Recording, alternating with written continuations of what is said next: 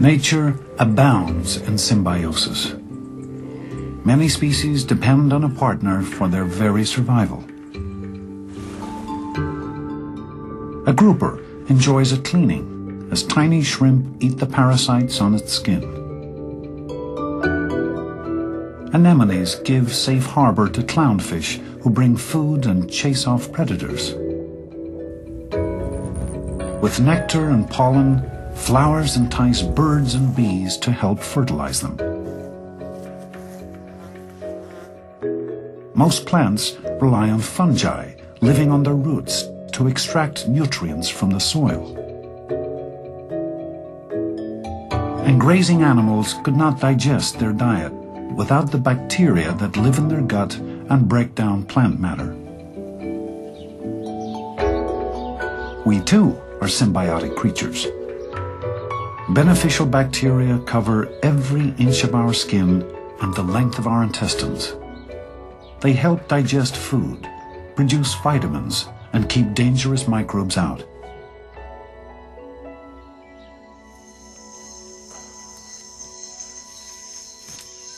Symbiosis has deep roots in the history of life.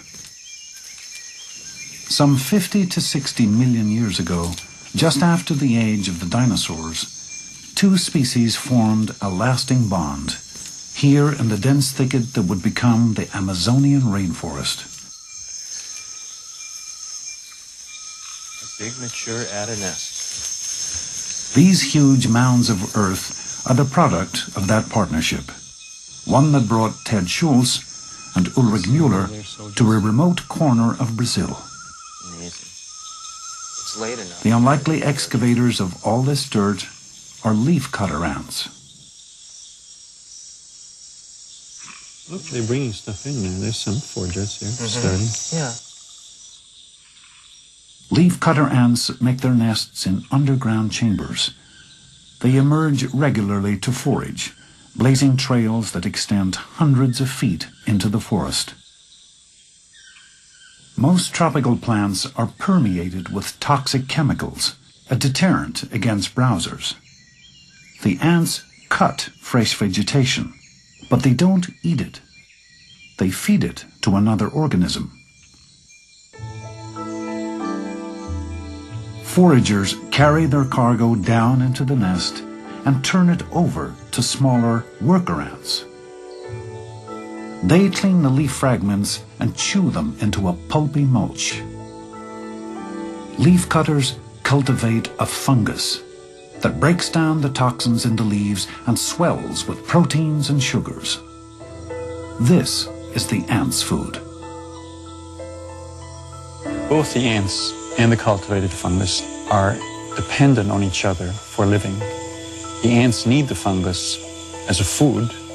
They're dependent on it. You take away the fungus, they will die. In reverse, the fungus cannot do without the ants. So it's a mutual codependency.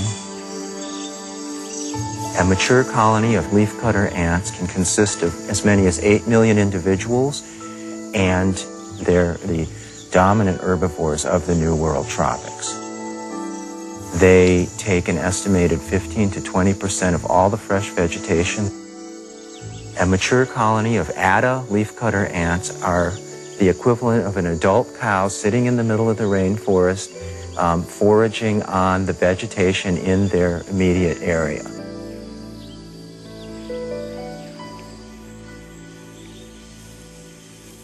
The entire rainforest is affected by the symbiosis of ant and fungus. To understand how it evolved, Schultz and Müller collect ant nests throughout Latin America. Here's one. Where? Oh, yeah.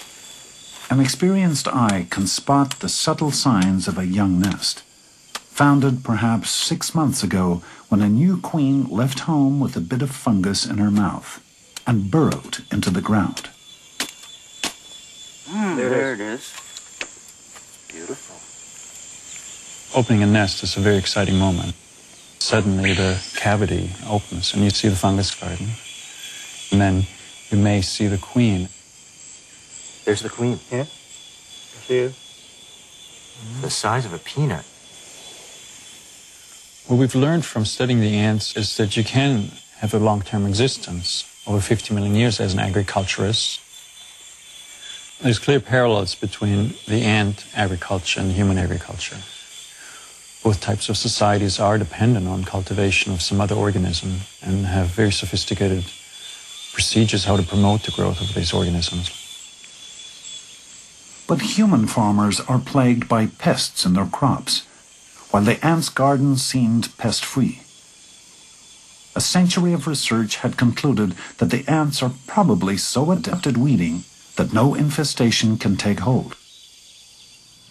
A graduate student in 1998, Cameron Curry just didn't buy it.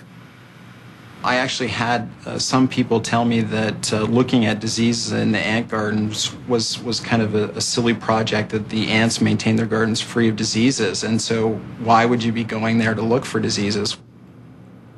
So I went out and collected ant colonies and I isolated pieces of the garden to see what was there other than the fungus the ants cultivated. He cultured 1,500 fungus samples, and the same aggressive mold kept showing up. When he removed the ants from a nest, he saw the mold devastate the fungus in a matter of days. So the ants did have a pest in their gardens. But how did they keep it so completely under control?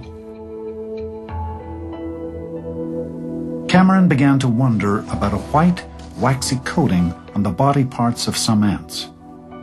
What really intrigued him were the ants working deep in the gardens that were covered with the stuff. He asked the experts about it. In the past, people had just considered this to be some sort of nondescript secretion that was produced by the ants for unknown, probably uninteresting reasons. And Cameron was the first to put this waxy secretion under the microscope and noticed it was not inert and lifeless, but it was actually alive. The wax turned out to be tangled mats of bacteria. But what shocked Cameron was these were the same types of bacteria that produce half the antibiotics used in human medicine. I remember my graduate advisor and I were laughing, thinking that wouldn't this be exciting if these ants have been effectively using these bacteria for production of antibiotics for millions of years, when humans only discovered this 60 years ago, and we thought at the time that this was maybe a bit far-fetched. Far-fetched, but true. It seems the ants have been using antibiotics to control the pest in their gardens for some 50 million years. So why hasn't the mold evolved antibiotic resistance? I think that the answer probably lies in the fact that the ants are using cultures of millions of cells of bacteria to produce these antibiotics. And so these bacteria are evolving. Likewise, the pathogen that is the target of these antibiotics is also evolving. And it's an evolutionary arms race that has continued for 50 million years. And so the symbiosis of ant and fungus also includes the aggressive mold in the fungus garden and the bacteria living on the ants. Nature is often more complex than it first appears. Scientists have just begun to understand how two species can interact, or three or four. But they're a long way from understanding how thousands or tens of thousands of species can interact to create the monumental ecosystems of the world, like rainforest and coral reefs. And the most remarkable gap in our knowledge is in bacteria and other microorganisms, because these make up the base of the living world. We need them, they don't need us. And yet, we do everything in our power to avoid microbes. A barrage of new products states the message loud and clear. The only good germ is a dead one.